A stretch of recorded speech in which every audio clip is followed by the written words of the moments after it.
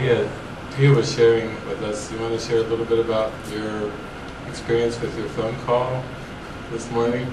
Because it was such a, I don't know if people know the whole story of coming here, but it was so precious. Oh, like with my son this morning. And so relaxing. You want the microphone or no? I rang my partner this morning to check in, which I normally would ring. My partner and I have been together 6 years and have not spent one day apart or one night. And coming up here was something that I really, really knew I needed to do. Susie addressed it in the office on the Tuesday, and I went, yes, I'm going to do it. And then I went, oh, I can't. I can't leave my family for a night, for 2 days. And so I went through the whole process, and I didn't talk to Todd about it and left it for a day or two. And then all of a sudden, one morning I felt like I said it, and he just didn't want a bar of it at all. Whatever. And then I was speaking to him on the phone, and I said, I really want to go. I really need to go. And I think it's great for you and Tamaki to be together, you know, and for Tamaki to know that without Mummy around, you're safe, you know, with Daddy, and you'll always be safe. And my mum was there, and so anyway, the ball rolled along all week and weekend, and we went through a massive fight. Massive.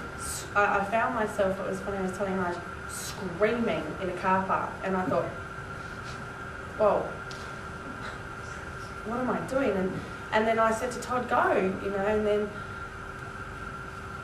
the ball turned, and then I held on to I was definitely coming, no matter what, and I locked it in by, I said yes to picking up boxes for David to bring up here. And then on Sunday I thought, I'm not going to go, forget it, you win.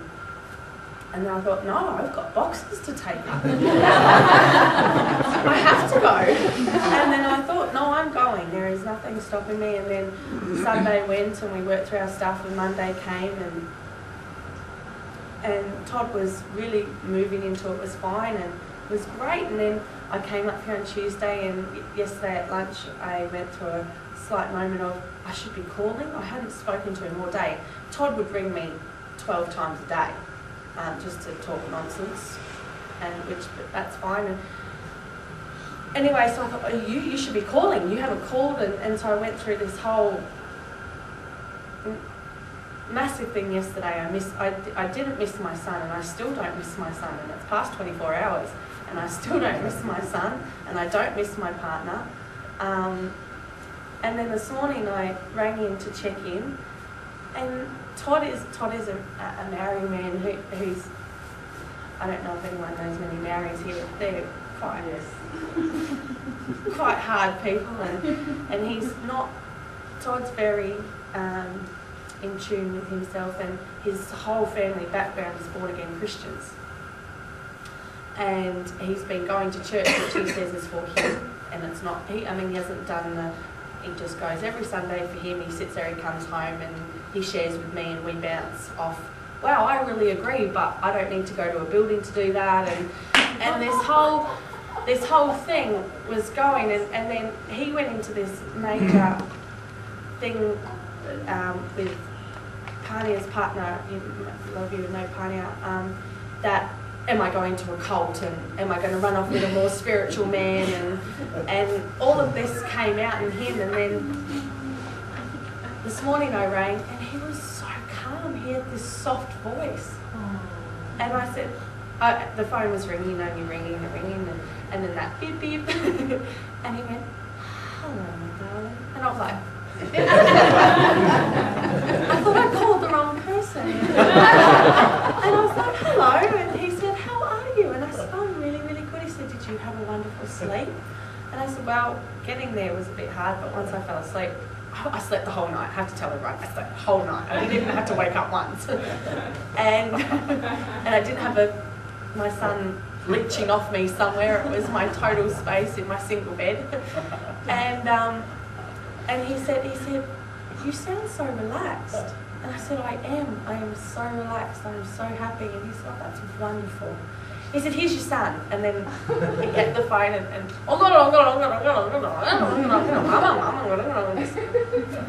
hello, and my mum's in the background cooking breakfast, and Todd and my mum were talking, and my mum and Todd get on so well, but Todd doesn't talk much.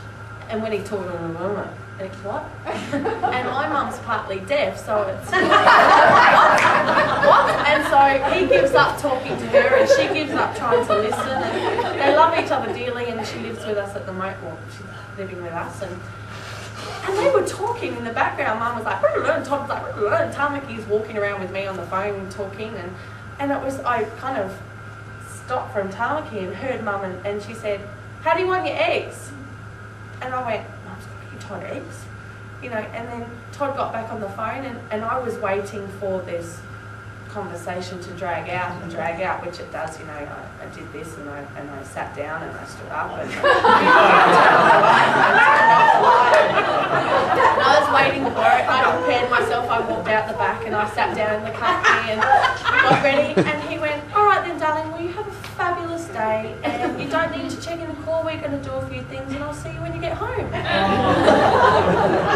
I instantly went to, like, I was like, wow. But then I was like, don't you care what I'm doing? We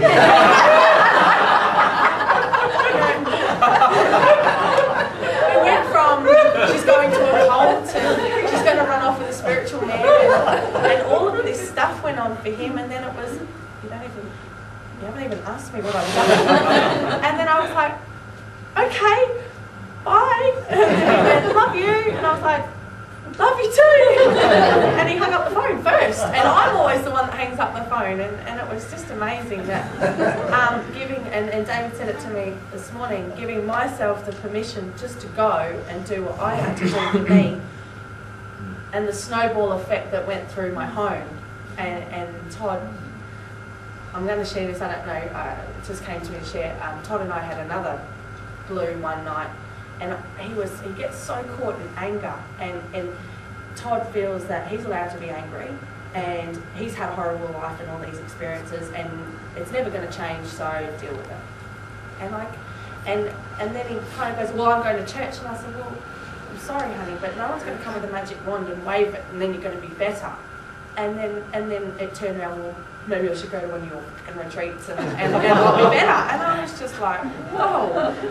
Anyway, this time we had a fight, and I was trying so calmly to stay soft and calm and just talk to him on my beliefs and turn what he was so frustrated with, that it was okay to be angry and it's not going to change, and he didn't even want to help himself, you know. And I said to him, would you read a book? I had no idea what book I was going to give him. I was going to go to the office the next day and say, what book should I give Todd to read? And he said, I don't read books. And I was like, okay, all right then. I said, he goes, no, I just throw them away. I've never been able to finish them. I don't like them. I don't want to read. I can't even sit still to read. And I said, okay, well, I don't know what to do anymore to help. Anyway, he stormed off and he went for his drive, and he came back and, you know, they slammed the door, and I slammed this, and you still know I'm angry, and I'm banging this. And then all of a sudden he went into the room, and I just stayed away. And it would have been 2 hours later, I walked down to the room, and he was laying in bed with Eckhart Tolle's book. And